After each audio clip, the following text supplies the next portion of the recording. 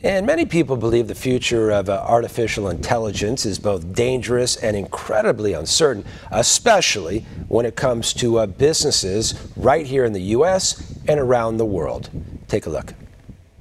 More on AI's impact on businesses in 2024. We welcome in the all-knowing AI expert, Aaron Rafferty. Aaron, what will AI's impact be in 2024? Thanks for having me back on, Mike. We are seeing a number of, obviously, advancements in the space right now. And when we look to 2024, there's a number of things that have to be accounted for before we can start to address the impact, right? We're seeing advancements, obviously, in automation, specifically physical infrastructure, as well as the software space. Obviously, my part to play in that is on the software side.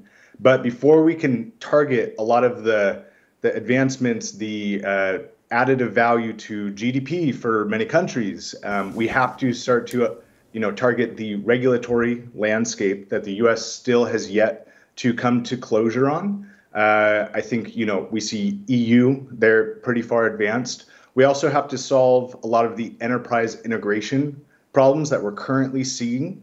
And once we do kind of get past those hurdles, we're seeing a huge kind of next era or next phase of the internet in terms of capability for not only enterprise models, but then also the small to medium kind of enterprise businesses as well. What areas do you think will be impacted the most? The first thing that comes to mind for me is the way that people do business today. When we look to the early 2000s, when the internet was starting to be adopted, you have companies that first came online could sell from their local storefront now globally or even nationally, right? To make that leap, you have furniture sales, you have mattress sales. These aren't traditionally internet companies, but now obviously they all do business online and you access the broader market. With AI, you have the ability to now multiply your efforts potentially limitlessly based on computing power, based on your access to the actual agents and ability to train models that are based on your business.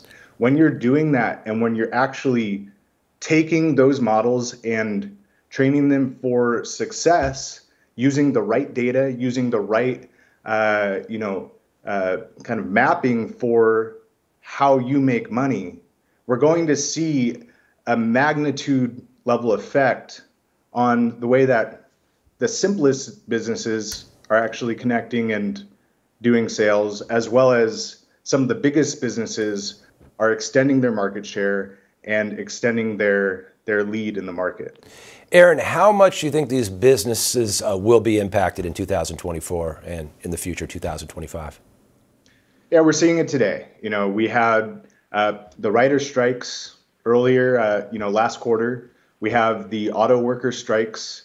These businesses that are at the forefront of automation, at the level that it affects their employees, you have both sides of the picture. You have employees are being impacted where their work potentially isn't as valuable as it stands today. However, their work optimized with AI could be more valuable in the future, but that requires upskilling. On the flip side of that, you have the same companies that are early into the adoption cycle or have been adopting this type of technology for the last 20 years, even the last 30 years, and are at the forefront of it. They are really going to extend their lead, they're going to extend their efficiency, and it adds multiples to their valuation. It decreases their costs dramatically, and we're going to see them gain lead even further. Aaron, final question. What have we learned in 2023 about AI moving forward? In 2023, we learned that most people don't know much about AI. They know Terminator movie. They know the large implications, 2001. They know about the movies and the implications at a societal and potential global level, catastrophic level, right? we now know that they didn't really understand the implications it had for how we live life every day. And the simplest things from, making a recipe to planning your weekend, these are how people are using AI today. And people aren't looking at it so much in their business in the way that AI is most efficient, right? We're looking at the adoption of things like ChatGPT, which is that the most efficient use of your time? Probably not, right? And so we're starting to see that people are hungry for this technology. They're hungry to move to the next step of adoption, but there needs to be guidance and there needs to be an understanding that their information, and this is what they're finding, is the most valuable thing. Aaron Rafferty, thank you very much for your time. Have a wonderful weekend. Thanks, Mike. For all our viewers asking where One America News is heading in the future, we would like to introduce you to OAN Live. OAN Live is the best way to stay up to date on all of the hard-hitting, straight-shooting, national and international headlines. And the best part is, OAN Live is only $4.99 per month. All the credible, honest, unbiased reporting One America News offers at a fraction of the cost of cable. Just go to OANN.com to easily sign up for OAN Live and stay informed.